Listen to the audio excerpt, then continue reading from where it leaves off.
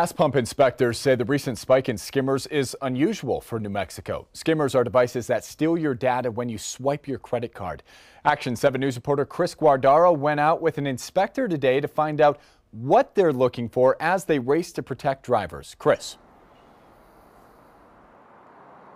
Yeah, Todd, according to those inspectors, this new batch of skimmers has a trend, and that trend is that usually they're found in the pumps farthest away from the attendant.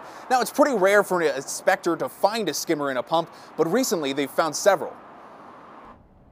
The skimmer activity's increased greatly. I don't like those things at all. I wish they were not there, but I hate them as a matter of fact. These two New Mexico Department of Agriculture inspectors have to navigate a jungle of gas pump wires to make sure there's none of these credit card data stealing devices. New Mexico DA inspectors say the card skimmers they've been finding around town unplug this chip from the card reader and then act as another chip in between, but the transaction still goes through as if you're buying the gas. The ones we're finding around, they've all been the ones that are plugged in there. And then they'll usually, try to hide them. They'll tuck them up in with these wires. You might look right at it, and it's like not know what you're looking for. Hall and King say they sometimes inspect up to 50 gas pumps a day. I'll feel the wires and look for any kind of abnormalities, and these they're camouflaged almost inside. They're the same color as the other wires. The Department of Agriculture makes sure to look at every pump in New Mexico annually. Next time you're filling up, look for these stickers with the last time the station was inspected.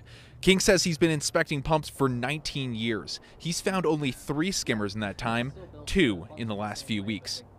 Pretty crazy to see that there were that many popping up all in the same short amount of time.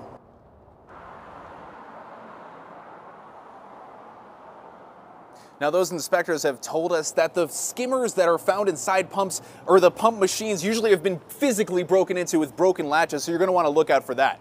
Live in Northeast Albuquerque, Chris Guardaro, KOAT Action 7 News. Okay.